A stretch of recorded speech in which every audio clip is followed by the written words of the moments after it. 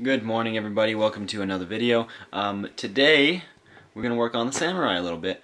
First things first, though, I got something in. the mail, and I'm gonna show you what it is. It's pretty sweet. Let me tell you, it's pretty sweet. I wish this thing could zoom faster. It's kind of painful. I got this. I didn't really get it in the mail. I ordered it through AutoZone Duralast. It's not really anything cool. It's just a new steering rack for my car, but that means I'll have power steering, and that's pretty cool because I currently don't. But that's a new rear subframe that I got a while ago. It's a different story. Yep. So we gotta do some stuff, and gonna work on the shmammy. Gotta put the leaf springs back on. Shout out to frickin' McDonald's for having a disgusting coffee. I need my gloves. It's cold as balls out here. It's like a whopping, you know what, I'm gonna check the freaking temperature right now, because I don't even know. Wow, it's less cold than I thought it would be. Anyways, it's 40. That's right, Paco, it is 40, huh? You feel it, you feel all. Hey, who said you could jump? LeBron James said you could jump, huh?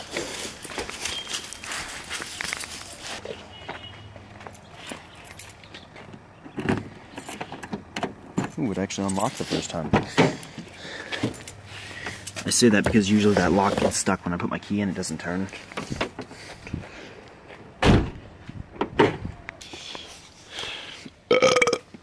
That was a good burp. Alright, so the gloves are on, the Paco is out. Now we gotta work on this piece of junk.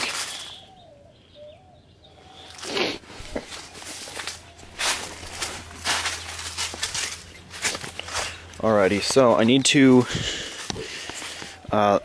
this frickin' vehicle, I wonder where all that crap came from. So these leaf springs, if you look at this one right here, it's like, not on there. And then if you come to the back, boy, U-bolts around the shock. What in the hell? What in the hell's all that? Alrighty, I guess I'm gonna do the front first. I think this is gonna be just quick and dirty. I probably should Loctite those, but it's too cold, so I'm not worried about it. What size is that? It's like a 17. If I'm right, one of you owes me $1. Oh my goodness, ya boy. Ooh.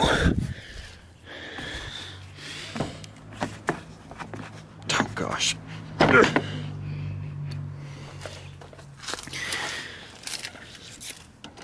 Yeah, this isn't going to be very difficult at all. I just got to kind of put it back together. But then I got other stuff to do, which will be fun.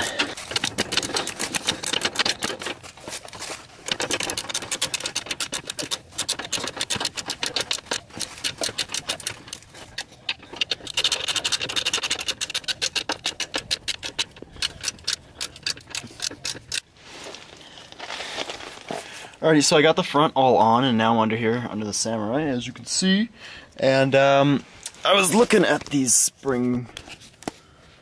leaf spring plates, or whatever they're called. These, I don't know what they're called.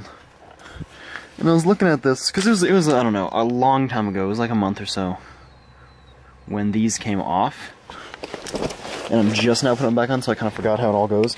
I mean, it's not very hard. There's not even 4 bolts. There's 2 U-bolts. But I was looking at this and I was like, how in the hell does that bolt up here? I was like, that don't fit at all. It's like all goofy. And I was like, maybe it goes this way. I was like, no, it sticks up too high. But I'm an idiot because you can see right there, it goes in the bottom. The only thing I'm kind of bummed about is in my tool set, it's a 7/8. And I don't have a 7/8 deep, I just have a regular 7/8. So I have to get these started, crank them as much as I can, and then go get a 7/8 deep. Which is a real bummer. It's not a real problem, but it's a bummer. And, uh-oh. There you go. Alrighty, so I got it all bolted back up. The Sammy's the leaf springs are all bolted, so.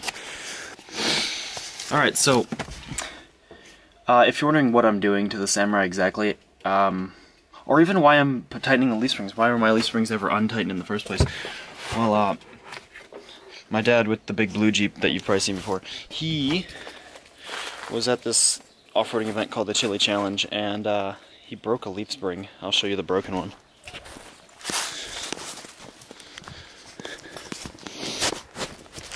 Right there's a broken leaf spring. And he thought that my Samurai springs would fit because they're Wrangler springs, but his are longer and like lift springs, so they didn't. He just wanted a temporary fix so he could run like one more trail or something, and they didn't fit, so that's why they're off, or they were off. So that's all hooked back up, and now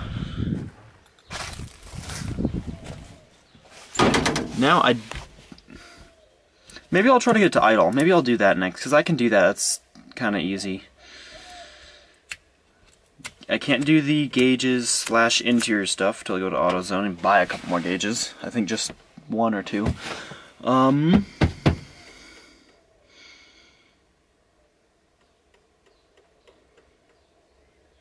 don't know. I can start messing with the parking brake or the actual brakes, but once again I still need to go to AutoZone and get brake lines. Yeah. Oh, and here's, let me show you the brakes here.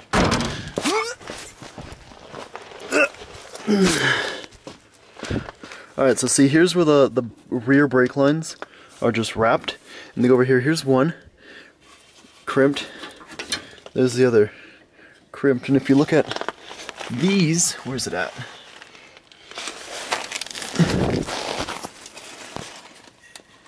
Right there, you can see where the brake lines connected, and they're both freaking bracked.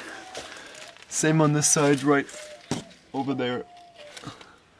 But yeah, and eventually I would like to finish the exhaust, make it come out like, I don't know, somewhere back there, because right now that's just all soot. Probably shouldn't have done that.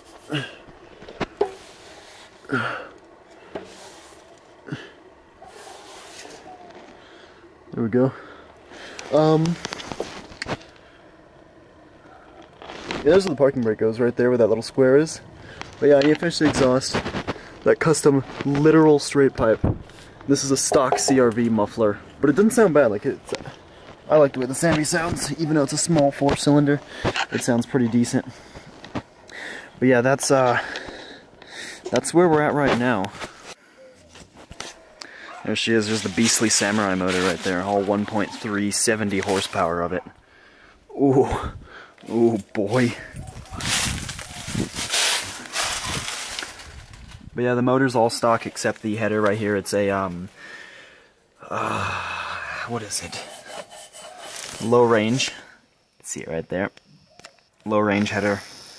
A lot of stuff on this is low range. The NOS kit, a little bit of America. Batman, because F yeah.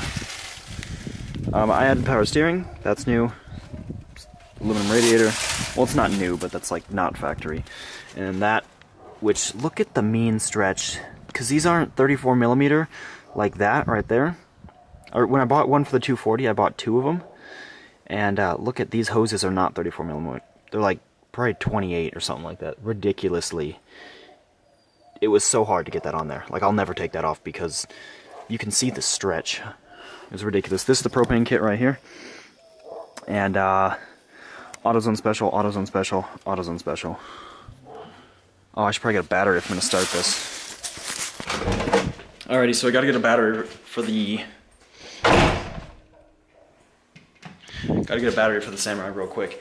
And hopefully it'll start. It should start, like I said, it should start. It started 2 months ago when I started it and drove it, and it worked just fine. So it should start, but it shouldn't idle. It never has idled.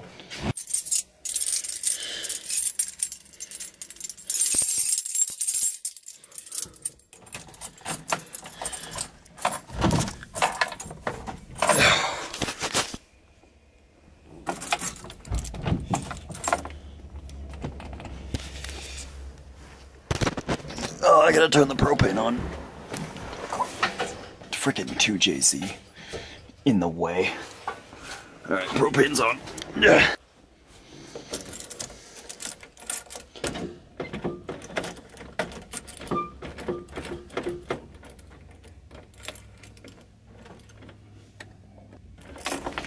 Well, I don't think the battery's hooked all the way up because I got nothing.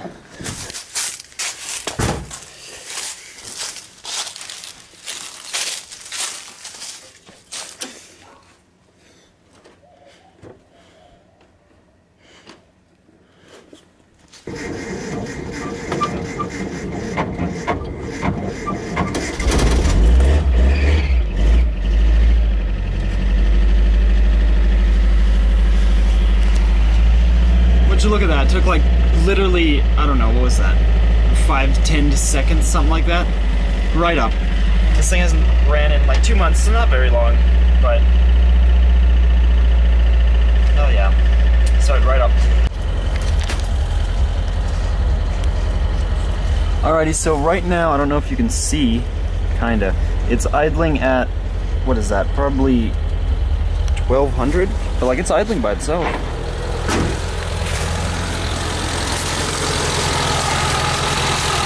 Been messing with the idler screw.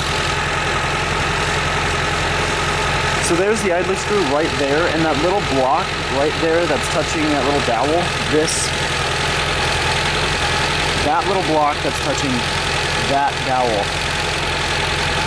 This screw is like all the way out pretty much, but if I do one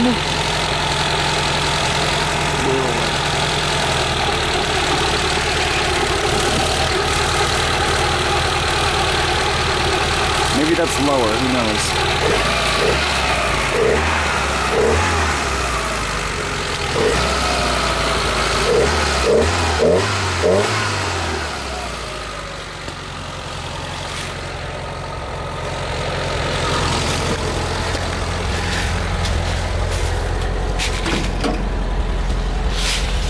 See, I turned it down just a tiny bit, still over 1,000.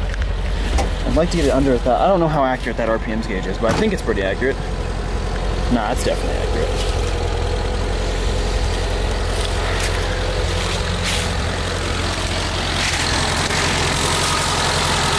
Yeah, I can't really turn it down anymore because if it idles at like 8, it starts idling at like 800. It just doesn't idle.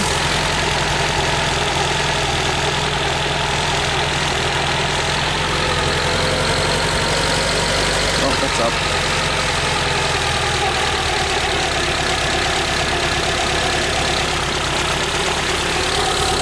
Let's see what that is. It's not really hard, it's just kind of tedious. Oh, that's right at 1,000. I like it there. If it could stay there, that'd be convenient. But I think since it's so loose, it like jiggles. It wants to jiggle out. But I mean, hey, right now.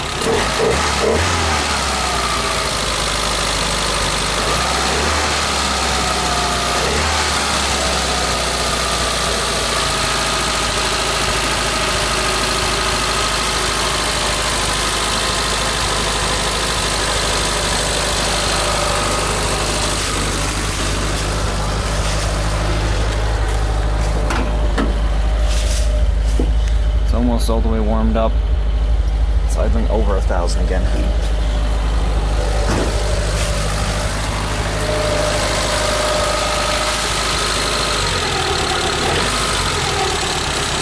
Also, this spring is not very strong. I need a stronger spring.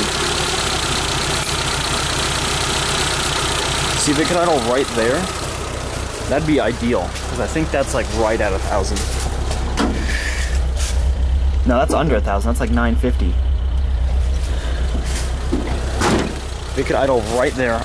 Perfect. Absolutely perfect. But then you rev it. You see it's idling higher. There's this stupid spring. There we go. The spring isn't very tight. Very loose spring. So I need to get a bigger spring then. And just leave the idler screw right there. That was way easier than I thought it would be.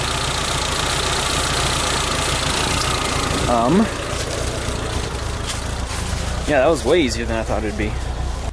Alrighty, so today, we put the leaf springs on, got it to idle, which neither of those things were very difficult. It just, you know, they weren't very time consuming either, so did just little cheap, easy stuff. Well, not even cheap, we didn't spend any money. Little easy stuff that, didn't take long. But, well, the leaf spring, it kind of took long just because of the bolts being all stupid. This didn't take long at all. It started, like, right up and it idles fine now. I don't think it'll stay like that because, once again, that spring, sometimes I'll rev it and it'll get stuck at a higher idle. So I just gotta get a new spring for that, and then I gotta get new gauges. I don't think the volts is hooked up. I think it works though.